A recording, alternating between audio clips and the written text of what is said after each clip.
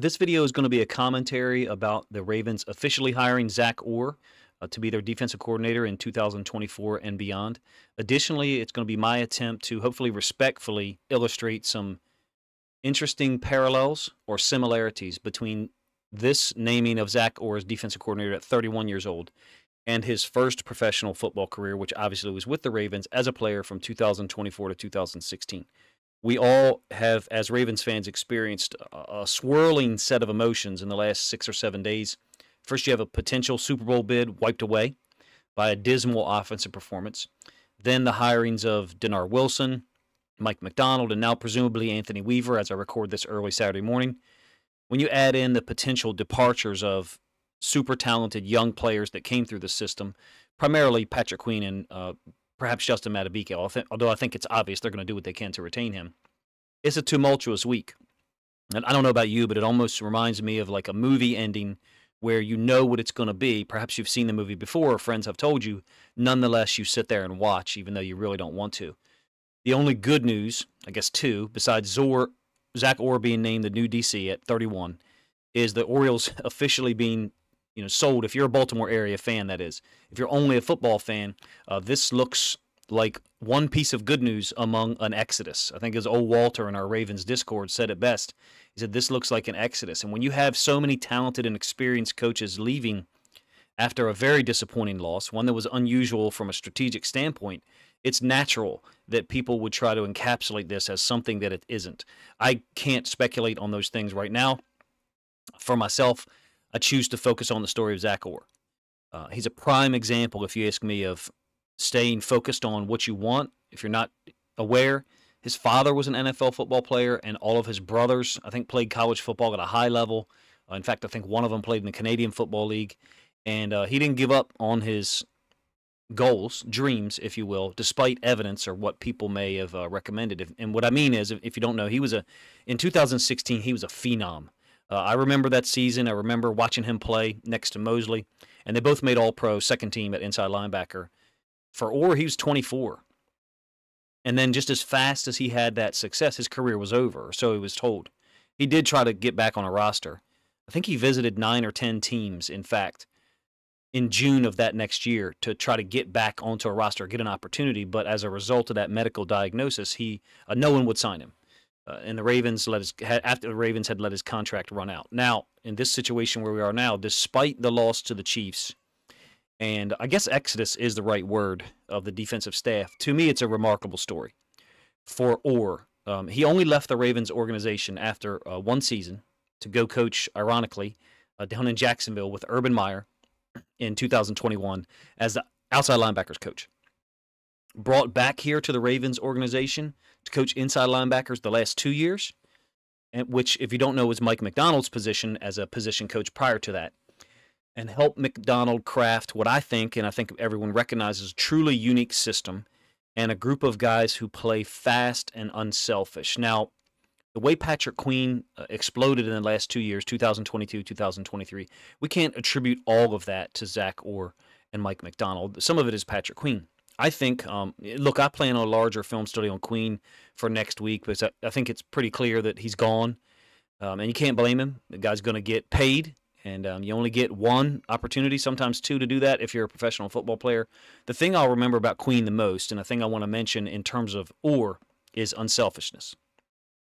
As fast, athletic, and physical as Queen is, his unselfishness, while being so talented, is what I think is most remarkable. For it's an incredible attribute to add to his physical gifts. And also, it's unfortunately what some other organizations are going to see on film. And then that'll be the final nail for them in their decision to offer him a lot of money.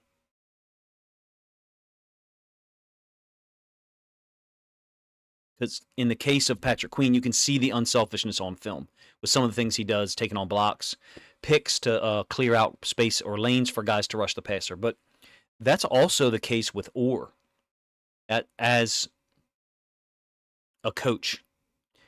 Because apparently last week he was offered the Packers defensive coordinator job, which to me is interesting and had to be alluring given how Green Bay ascended late in 2023 and then nearly beat the 49ers in the NFC divisional round, which could have totally changed the landscape for the Super Bowl.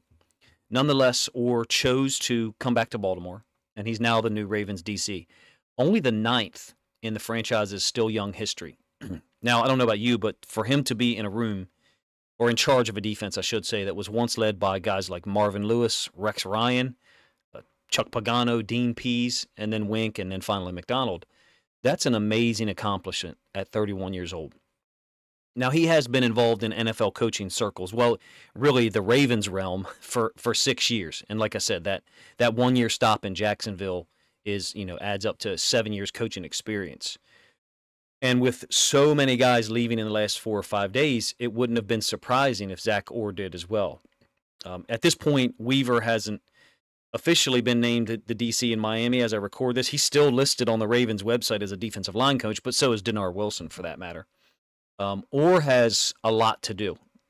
No matter whether Weaver and or Chuck Smith, who I think we have to retain, whether they return or not, he's got to put together a staff, find out who's leaving first, and then put together a staff.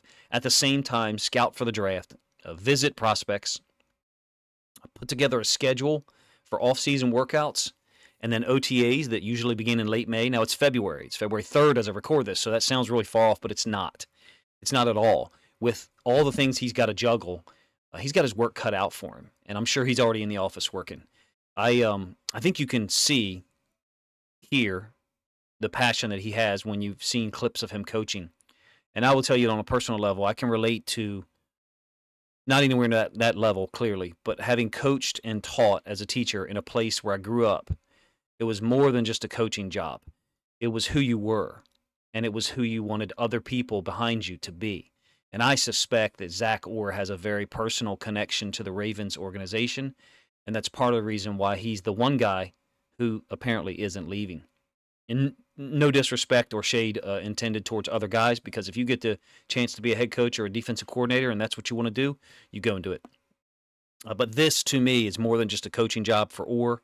I suspect that, well, he's still got to look at what the Chiefs did to us last Sunday. We're only talking about 6 days ago, to try to back map what we could have done better. Because bottom line, for me at least, and I know some of you disagree, for all of our achievements and accolades on defense in 2023, the fact remains, in the biggest game at home, we got run over on the first 2 opening possessions. So there's still some work to do there, along with the other things that I mentioned. In my opinion, Orr has a huge challenge, stepping into that void of what is another very humbling loss to the Ravens. I wonder, perhaps you'll offer some reaction to this, if this one almost cuts deeper than the 2019 loss. I think it does, because we knew that this was a Super Bowl caliber group, and the rest of the league did too. 2019, we were a little unsure. We were still new to the game at that moment in terms of Lamar and some of the defensive personnel that we had at that point. The waters just got too deep for whatever reason in 2019. The water wasn't too deep for the 2023 Ravens team. And I think the rest of the NFL gobbling up our defensive coaches less than a week after that loss is just confirmation of what that Ravens defense did. All of the coaches are gone on the defensive listing on the website, except for Chuck Smith and Chris Hewitt and now Zach Orr. As of Saturday morning when we record this, like I said, Weaver and Denard Wilson are still listed there, even though we know that one of them is definitely gone and the other one is pretty much out the door.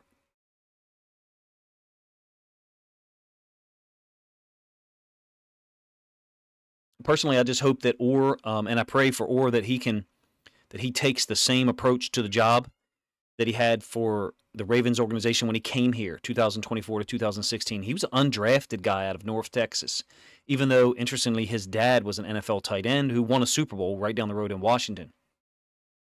I think that's just who Zach Orr is. Whether he was undrafted or drafted in the 3rd round, whether he coached for 6 years or coached for 16, I suspect he's the kind of guy that is going to attack the position with passion that most of us would not recognize, except for the 1 or 2 things in our individual lives that we care about the most. I think on a Saturday, for me at least, I woke up probably like 4:15 this morning thinking about Orr being signed and the symmetry to this, and I'll try to sum it up for you. all of us as Ravens fans have taken a lot of hits in the last 6 days, and you're going to continue to do so. People are going to talk about Lamar on social media. People are going to talk about us complaining about the Chiefs win. So, and we're bracing for one more official hit with Weaver being named Miami's defensive coordinator. At the same time, however, we've got to be happy for a guy like Orr. And think of his emotions from 2016 to 2017. And here's what I mean. The last game of the regular season, 2016, when he's named second team All-Pro, he's put on the injury reserve, I believe, after a collision the week before. Then he gets named All-Pro, but based on what I looked up, he was named All-Pro on January 9th, 2017. Probably on the 8th, he had a good idea, is my guess. His agent may have told him. 11 days later, as a 24-year-old dude, he has to announce his retirement. Just as his professional playing career was beginning to thrive after being an undrafted guy. I think that is an amazing turnaround for him. And I think the comparison's somewhat disrespectful when I'm talking about Orr's physical health versus, for a shocking diagnosis at the time versus our feelings and our pride as Ravens fans. I can't help but notice the parallels to what's transpired in the last 6 or 7 days here in Baltimore in 2024 as a Super Bowl team was a Super Bowl winning bid was short-circuited, and then a defensive coaching staff is pretty much lost except for Zach Orr. I don't know what your thoughts are in that matter, but the similarities or parallels there I thought were kind of obvious, or at least worth discussing, and I wasn't sure if other people had brought them up. Appreciate you guys' time, man. If you think other Ravens fans would enjoy this, obviously, commentary look at Zach Orr being named the youngest defensive coordinator in Ravens football history, then please consider grabbing a link to this video, sharing it out on social media, so other Ravens fans can enjoy this as well.